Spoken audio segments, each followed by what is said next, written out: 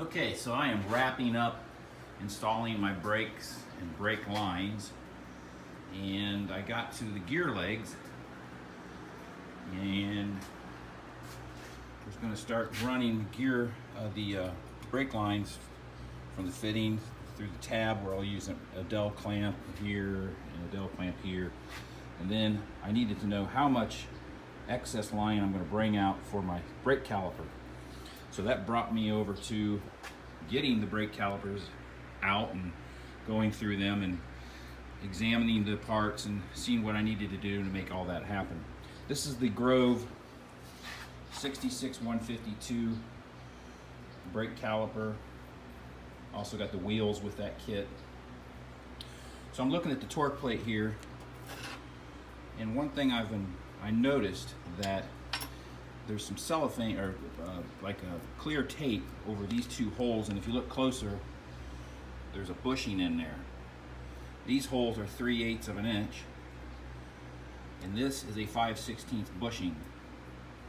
So I was going through the instructions from Grove and looking at the installation on how to put the brake assembly torque plate on here. It doesn't say anything about these holes, and it doesn't say anything about these bushings.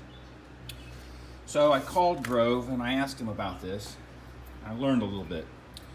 First thing they did was ask me what kind of an aircraft I was building. I told them it was a Bearhawk, and she said, well, we have instructions here that tell us that if you're using this kit on a Bearhawk, you should have 4 holes with a 5/16 bushing. And that, when I asked her, I said, well, there's actually 6 holes. She goes, no, you don't use all 6, you just use 4. So just use the best 4, because you're going to run into problems with poking through here and hitting the gear, and so you're going to use some holes. Probably what I'll do is this one, I'll talk about this here in a minute, and some holes over here, so that I can attach my nut on the back here. So that was the one thing I learned.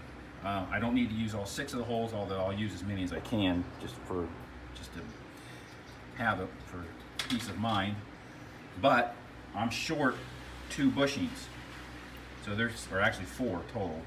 So they're sending me the bushings. Here's the caliper. It's straightforward. So far I haven't run into issues with that. Right now this is just about the torque plate. All right, so a 3/8 hole, 5/16. So now what I've found out also, here's the other gear leg, is that there's no holes drilled. We have to drill these ourselves.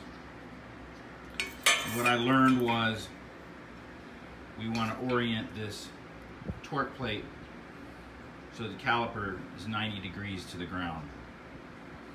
So I did that. I mounted this on the fuselage, and I took a square, and I've got my marks here, so I'm lined up where I need to be. But how am I going to keep these holes lined up? That was my next challenge. All right.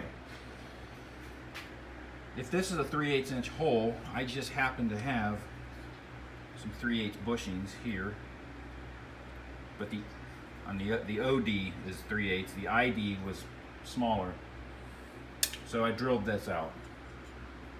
I drilled it out to 5/16. So now this is going to be my guide. This will be the guide for me to drill, and then of course I've clamped these torque plates. Oh, one other thing. This torque plate goes on, it's loose. It's not a snug fit. So when you get it on here, you have to not only square this up so that you're parallel to the ground, but you got to get that thing dead center, because you don't want it to be off. All right, so I did that with these clamps. And so this is centered, got an even gap all the way around on both sides. And I'm going to use this guide, or this bushing that I've drilled out 5/16 to run my holes through. But here's the next problem. Look at my drill. I can't get in there. So what I have to do with this, I gotta get a longer bit. I guess they've got shorter ones than this, but the supply house I went to only had these 12 inchers. So This will fit into there. I can drill this now. I can have my holes perfectly lined up. I'll just move this bushing to the next hole and then all the way around until I get all the holes drilled that I want. So there it is. It's a little bit more than I was going to be able to explain on the blog. So I wanted to write that. Oh, by the way, if you're looking at this, this is just primer. I just mounted a little step here for when fueling. I can get up onto the tanks without having a ladder. I'm gonna do the same thing over here on this one too. So, got your rear step for getting into the cabin, but there's not a step here for helping you get up to the tanks.